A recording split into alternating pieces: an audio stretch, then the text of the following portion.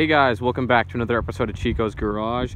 And in today's video, I'm just going to be giving you guys some basic tips on how to take good pictures of your car / truck. So first tip I would give is, well, my personal favorite time is to take photos around sunset because it makes the lighting super easy. Because sometimes during the day, if it's super sunny, your photos can get super overexposed. So I personally like shooting during sunset, or if it's an overcast day, it also makes it easier to shoot quite a bit. So first tip I would give anyone trying to take car photography or photography in general is to invest in a DSLR, because some of these tips you'll be able to apply to basic phone photography, but the main issue with phone photography is the camera quality and lens quality is going to be nowhere near as good as it would be on a DSLR. I just have a basic Canon T6i, nothing special. And if you do have a DSLR, I'd also recommend getting a 50mm lens that goes down to, I think, 1.8 f-stop, which is like the aperture, it's upgrading from the factory 1855 lens was definitely the best upgrade I've done so far. So first basic tip I would give to basically anyone taking pictures of their cars is, a lot of people, especially when you're taking cars from this angle, they center their car in the middle like that. I'll overlay some pictures like after this, like demonstrating like to the middle. And then the best thing I would recommend doing is doing more like in the corner. See how you leave some room to the front of the vehicle, and it really gives some more depth and perspective to the background of where you're shooting. Personally, at this angle, I don't like shooting straight on. If you're going more from the front, like this, then yeah, getting down and getting straight on is definitely a good angle. Or if you're going straight from the back, going on and straight ahead looks good.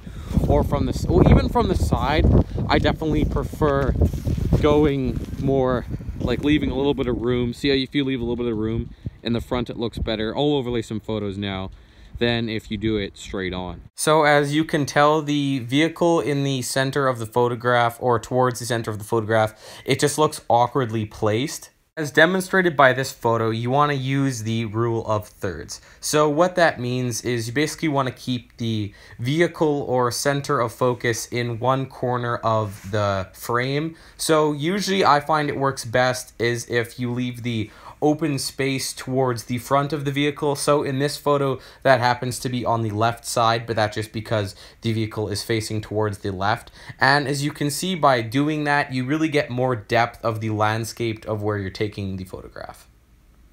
So next, I'm just going to be talking about some of my favorite camera settings that I use. So by no means am I a pro photographer. I'm still very amateur at this. My favorite mode is personally AV mode, which is aperture priority.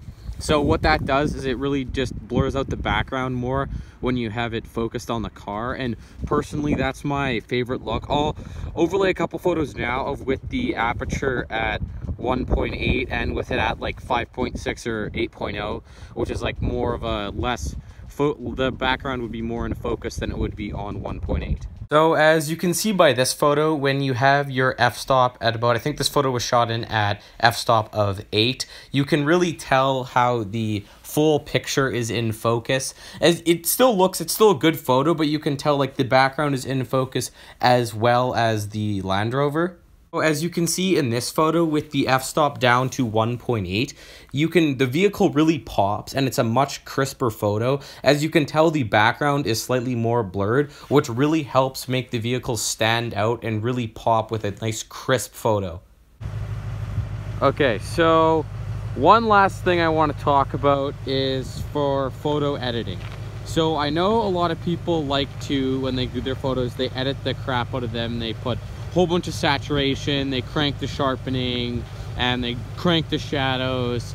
And I know people think that looks good, but it really doesn't. Like, my best suggestion for photo editing is to edit as little as possible.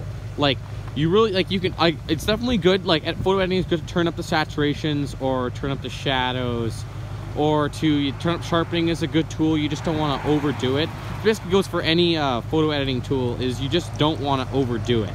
because when people overdo it, you have a good shot, you have good lighting, everything is good, and then you edit it too much, you put in way too much saturation, you crank the shadows way too much, you crank the sharpening way too much, and then it becomes blurry and pixelated. So that's definitely a big thing that I see a lot of people doing, is they just put way too much photo. No, I am no expert at photo taking. This is just from my experience and what I've found in my personal opinion. So first, I just want to talk about what app I use. I actually do all my Photoshop on Adobe Lightroom, which is a mobile app for the iPhone, and it is free.